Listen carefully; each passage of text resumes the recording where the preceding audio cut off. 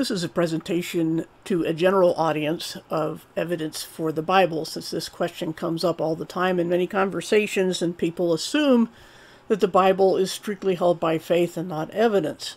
But that's not the case. As I've got here, I'm going to just mainly go through this document, and we'll chase down some links in it. But the link will be in the description for this document, so you can chase them down yourself later if you want. Not all evidence is scientific. For example, we consider certain world figures to be criminals, but on what basis? Paper trails, money spent, character, associations, and so forth. The kind of evidence presented in a court of law. And that's the kind of evidence that supports the Bible. We have to understand the difference between those the scientific evidence and forensic or legal evidence.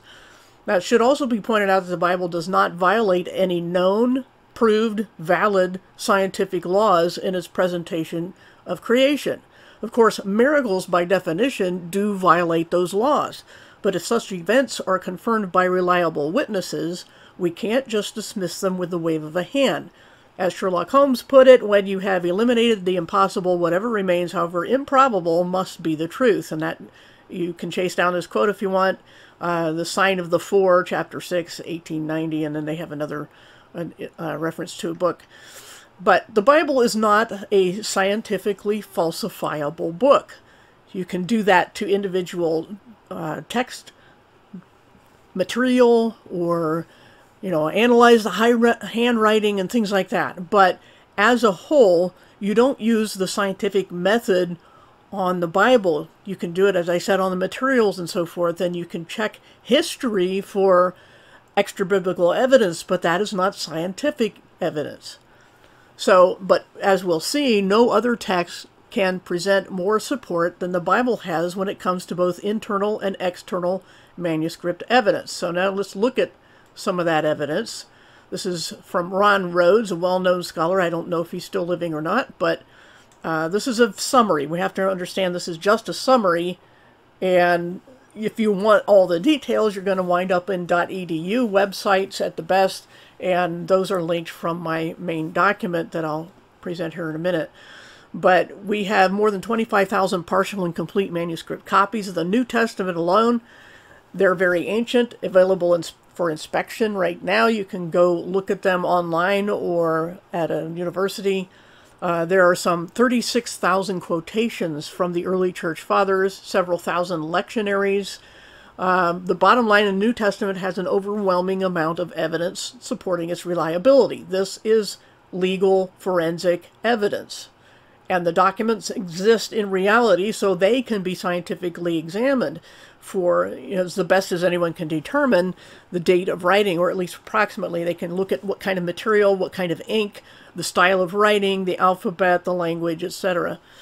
So it's a mix of evidences, but primarily when it comes to this is the Word of God, we're going to go with forensic evidence.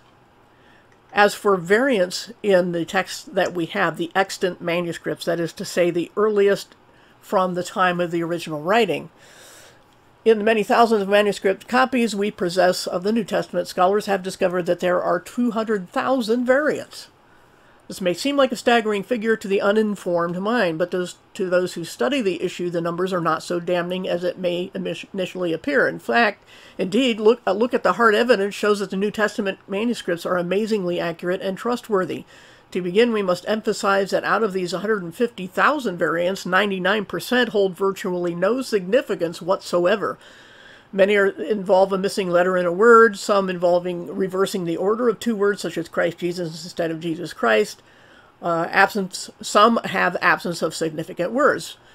But when you put that all together, only about 50 of the variants have any real significance. And even then, no doctrine of the Christian faith or any moral command is affected by them. That should be affected, not effected. A little spelling error there. But for more than 99% of the cases, the original text can be reconstructed to a practical certainty. This is called textual criticism. It is applied to all documents across the board in a scholarly study. There's nothing that they leave out or add to for doing this to the Bible. So even in the few cases where some perplexity remains. This does not impinge on the meaning of Scripture to the point of clouding a tenet of the faith or a mandate of life. Thus, in the Bible we have, as we have it, we do have, for practical purposes, the very Word of God, inasmuch as the manuscripts do convey to us the complete, vital truth of the originals. And as I've pointed out in studies on the King James Bible, the preface itself says, from the translators to the reader, says that even the lowest quality translation of the Bible is still the Word of God and should be considered such. That's what the King James translators said, and that was their opinion and their attitude toward translation in general. They were very level-headed people when it came to that, but not so much those who idolized that version. Anyway, side issue. By practicing the science of textual criticism, comparing all the available manuscripts with each other, we can come to an assurance regarding what the original document must have said. Again, this is not something special we do for the Bible. It's for all the same techniques for all ancient documents. So as they give an example here, that they have 5 different manuscripts, and each one has a problem. And they ask you to look at these and see if you can figure out what the original said from these 5 different manuscripts. And it's pretty obvious that you can, even though there's something wrong with each one of them. So could you, by comparing, ascertain what the original document said with a high degree of certainty? Yes, you could. It's simplistic, but a great majority of the 150,000 variants are solved by this method that you just used yourself on these sentences. That's the kind of discrepancies we're talking about for the most part. And as they mentioned, there's only about 50 truly problematic areas. And in that many words in the Bible, that's phenomenal. That's very, very accurate. Most manuscript variations concern matters of spelling, word order, tenses, and the like. No single doctrine is affected by them in any way. We must also emphasize that the sheer volume of manuscripts we possess greatly narrows the margin of doubt regarding what the original document said, because we've got way more than 5. We have thousands to work with, which is unprecedented compared to other documents, and which they're going to get to next.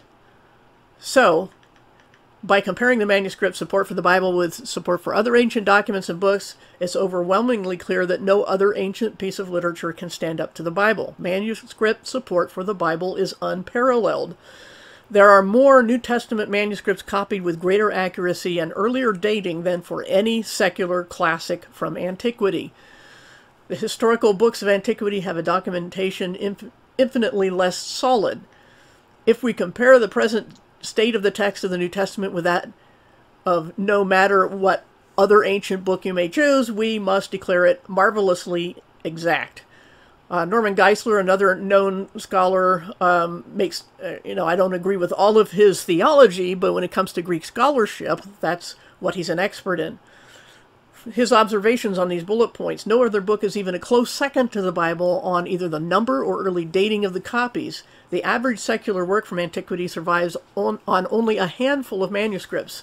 The New Testament has thousands. The average gap between the original composition and the earliest copy is over 1,000 years for other books. The New Testament, however, has a fragment within one generation from its original composition, which some scholars say may in fact be original writings.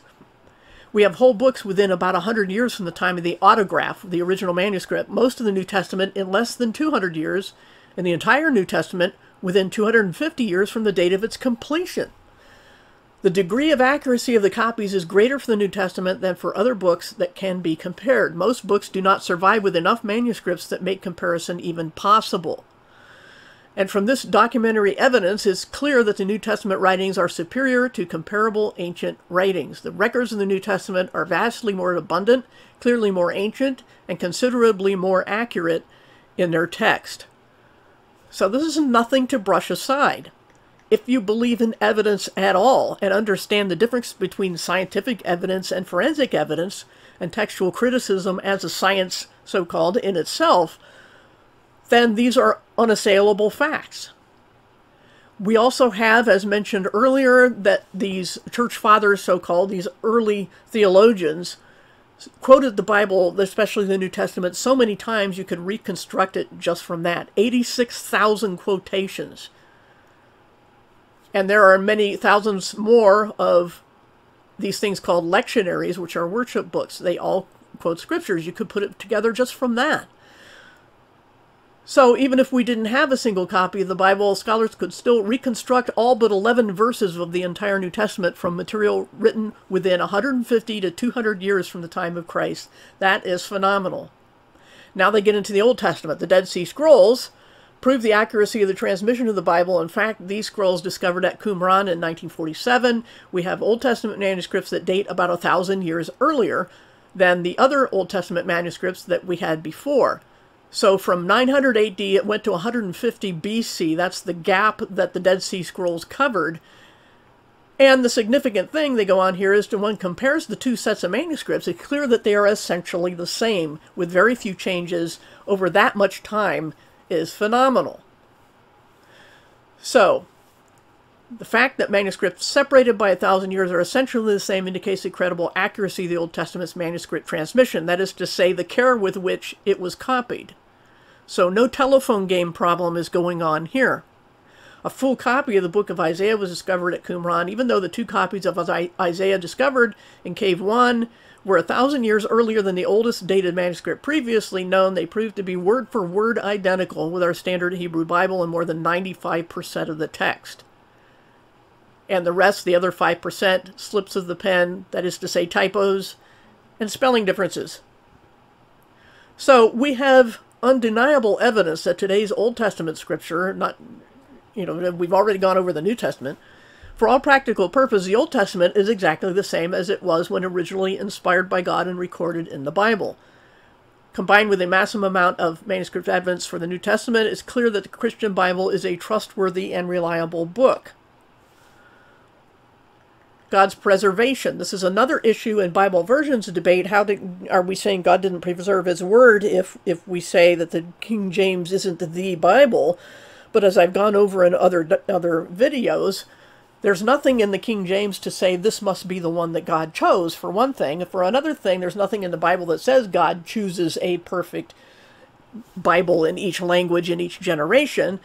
And for another thing, this volume of evidence that we have is the best support. That's how God's preserved his words. The problem only comes in translations. Yes, there are squabbles over Greek text families for the New Testament.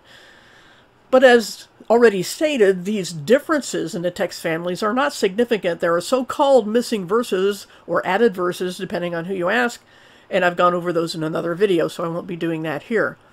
But the respect, going down here to the last paragraph, the respect that Jesus and his apostles held for the extant Old Testament text is, at base, an expression of the confidence in God's providential preservation of the copies and translations as substantially identical with the inspired originals. Hence, the Bible itself indicates that copies can faithfully reflect the original text and therefore function authoritatively, and that's the big deal. Why is it important that the Bible is supportable with evidence? Because it carries the authority of God himself, because it is inspired by God.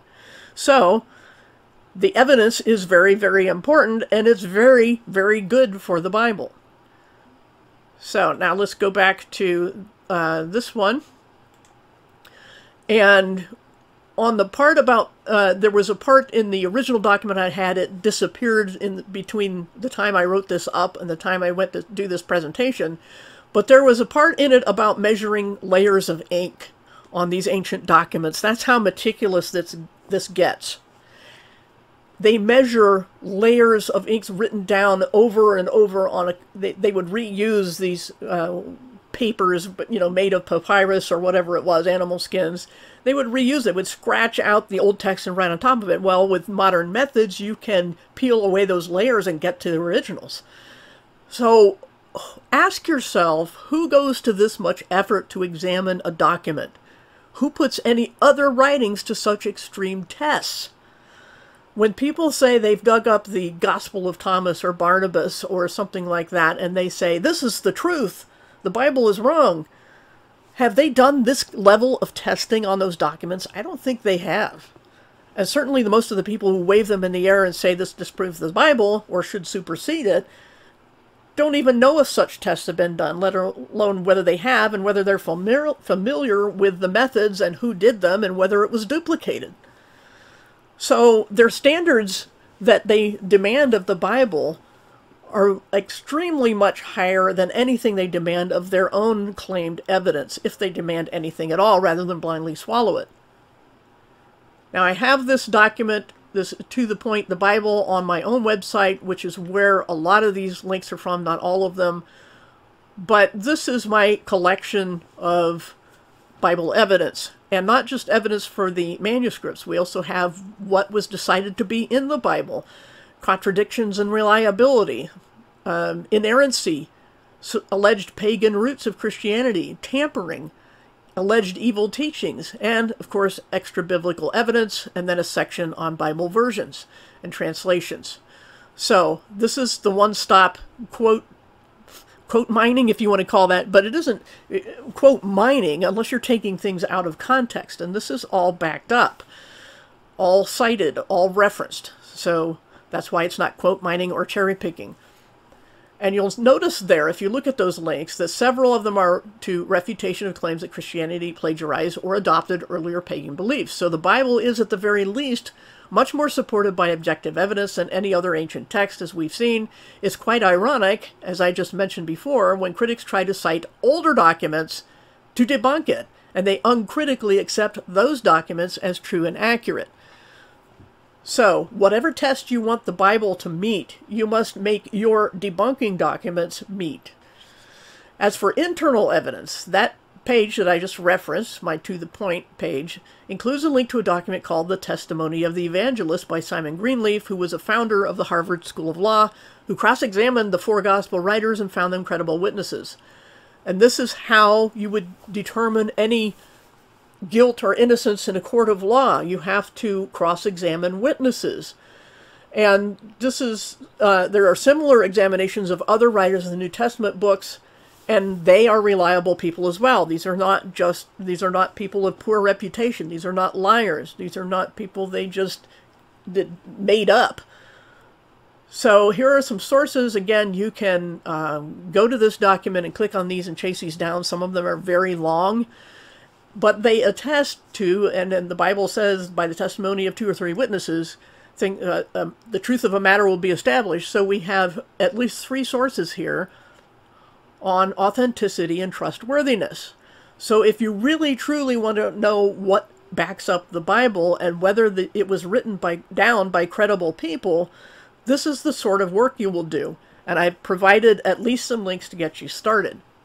As for the Old Testament, these reliable New Testament writers, and Jesus, of course, quoted often from it as true and accurate, in spite of the fact that they were quoting the Septuagint, abbreviated LXX, which is the Roman numerals for 70, and that's what Septuagint means, the 70, although there may have been 72. This is the early translation of Scripture into Greek from the earlier Paleo-Hebrew. So you can also look at more of that sort of thing from my posts on the To the Point, the Bible, under the earliest manuscripts. So there's the link there conveniently for you if you want. And the thing is that the Paleo-Hebrew is not at all like the square script we're familiar with Hebrew, which is more Aramaic in its form. The original Paleo-Hebrew did not have vowels in it, and vowel pointing was added later to the newer Hebrew script. And in pointing the vowels, they could actually change the meanings of words, and that they did in many cases, especially, it seems, regarding the Messianic prophecies, because the early Christians were using the Septuagint to prove that Jesus did fulfill all the prophecies. If you ask rabbis today whether Jesus fulfilled them, they'll point you to their own vowel-pointed, twisted text, the Masoretic, and tell you that no, he didn't.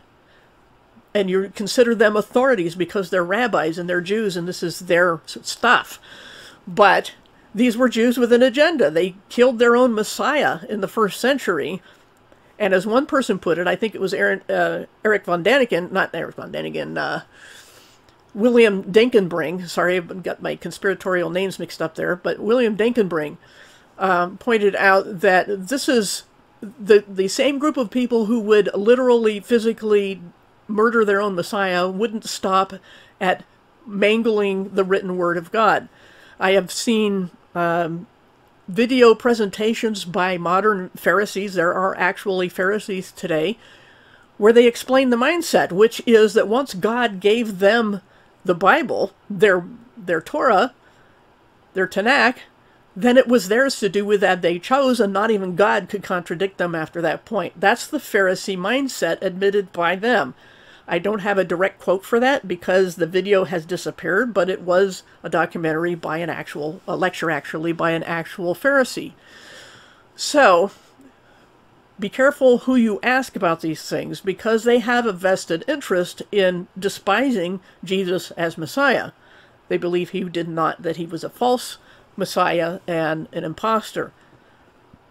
So, Jesus and the New Testament writers quoted the Greek Septuagint, not the Masoretic text, which is the name adopted by those who used to be called Talmudists. They are the people who created that oral tradition and then wrote it down eventually in time, that this was the traditions that Jesus had a problem with, that the Pharisees and scribes were pushing on people in the first century.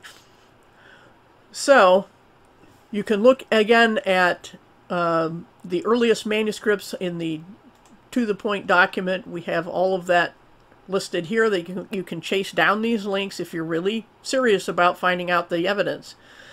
Now, of course, the critics claim the Bible is full of internal contradictions as well, but examining each instance presents a different picture. In my Bible post under Contradictions and Reliability, which you can see here, you'll see a link to a site that debunks every claim by the Skeptic's Annotated Bible.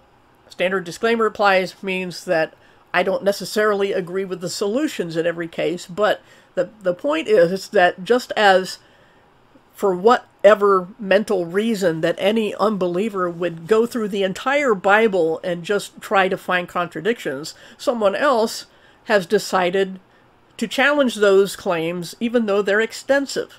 And that's what is provided there in that document. So the majority of claims come from ignorance and failure to consider each context. If you do some spot checking on the Skeptic's Annotated Bible and then the debunker of it, you will find that there's not anywhere near as many even possible contradictions as they claim. So this is the one debunking the Skeptic's Annotated Bible.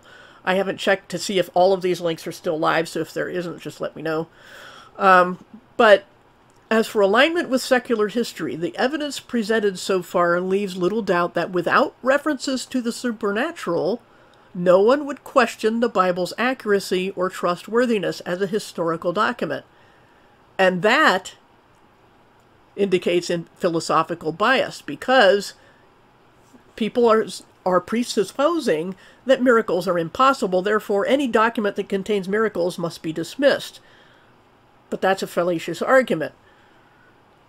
The Bible is an accurate, highly examined text to a degree no other is demanded, and the writers of it are quality people from what anyone can tell, and because of that, they are to be believed.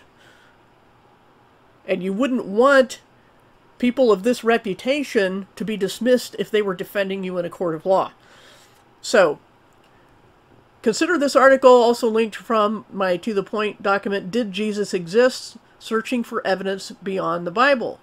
So let's just chase this one down real quick, because these things do exist. Yes, this is Biblical Archaeology Society, but their vested interest is in finding truth, just as anyone who claims to be a skeptic would say. So, among people seeking truth, we can throw bias at either side. But the fact is that there is evidence for Jesus' existence. You can even find in secular literature, such as the vaunted Wikipedia, that admits that the great scholarly consensus is that Jesus existed, that he was baptized by John the Baptist and sentenced to death by Pontius Pilate. But again, you can check out that document if you really seriously want to know the truth.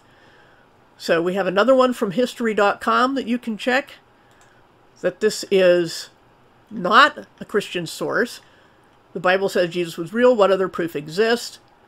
And then people will attack the historians historians, and Josephus is certainly not the only one.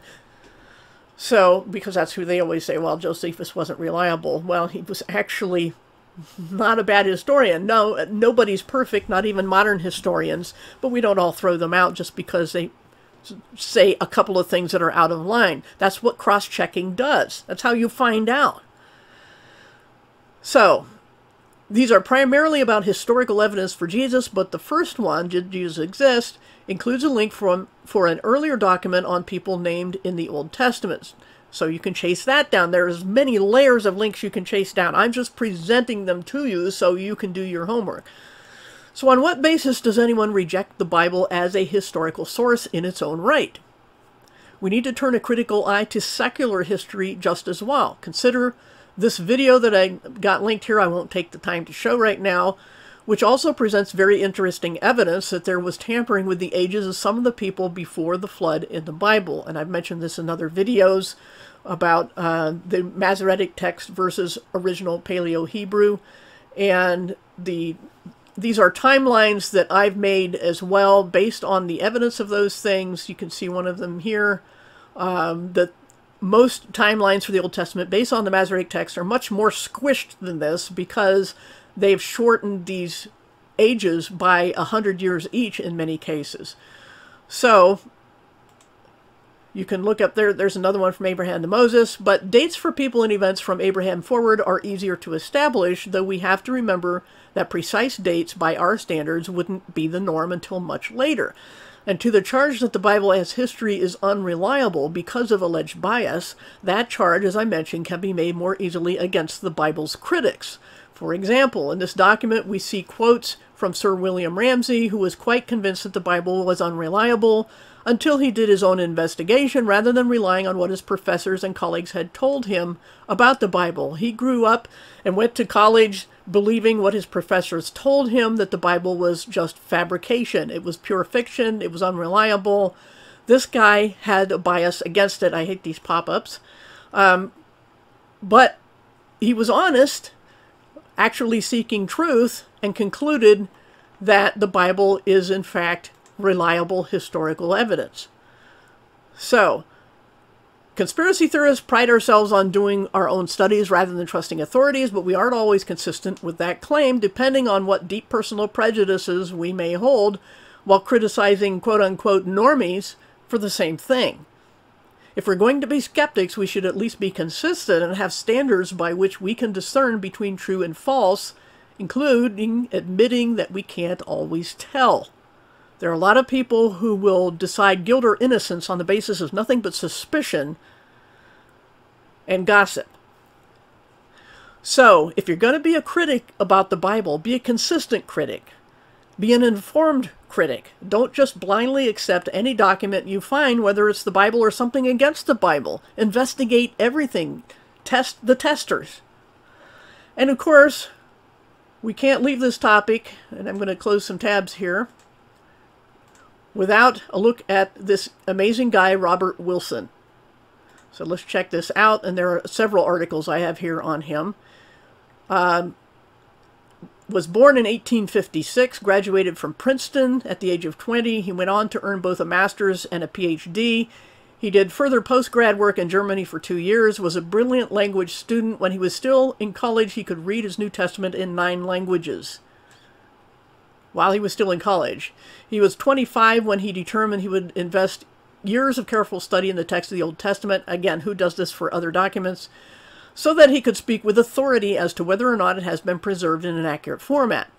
The body of Old Testament literature, and again his emphasis was the Old Testament, was completed by 400 BC, and yet prior to 1946, when the Dead Sea Scrolls were discovered, the oldest copies of the Old Testament scriptures we possess dated to about the 10th century AD, as we mentioned before.